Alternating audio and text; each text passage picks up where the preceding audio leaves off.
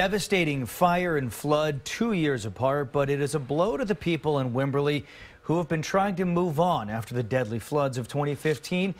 It's after fire destroyed the Cypress Creek Cafe in Wimberley. The owners were able to get out safely, but their 2 cats and dog did not make it. And now a piece of Wimberley's heart is once again breaking and in need of repair. KXAN's George Rodas is live in Wimberley with a closer look on day 2. You were out there yesterday on this breaking news, George. Yeah, good morning. And there were a lot of people out taking this side in, and you could tell it was hurting them. Today, if they walk by, they'll see this. The building left alone, quiet, yellow tape, a fence surrounding it, protecting people from the damaged structure.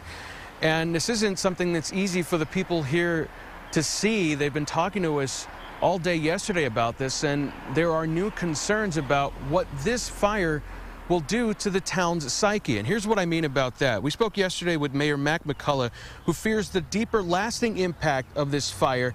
He says there are many families still rebuilding their lives and rebuilding their homes after the 2015 floods, and he's worried those families will see this cafe, which has represented the city's resiliency since then, burned and broken, and give up hope on their rebuild. That's something leaders here feel the city cannot take and hurts the city's spirit. We spoke to Wimberley's former mayor, Bob Flockey, about this. He says he's holding out hope. It hurts. It hurts. But you know what, this town, it seems like we're on a 2-year cycle. 4 years ago, our Ace Hardware store burned down, and the town pulled together. And then 2 years ago, we had the Memorial Day weekend floods, and the town pulled together. And it certainly does have an impact, and it'll affect different people in different ways. But I think overall, the impact is going to be positive because of the way that we pull together as a community.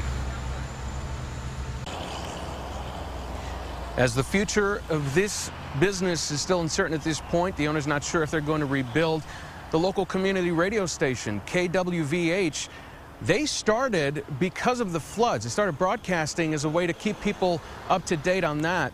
They say now they're dealing with another community tragedy, and they're going to do what they can to help raise money for the family. This town is known for pulling itself through, and they believe they'll be able to do it again this time around. Back to you.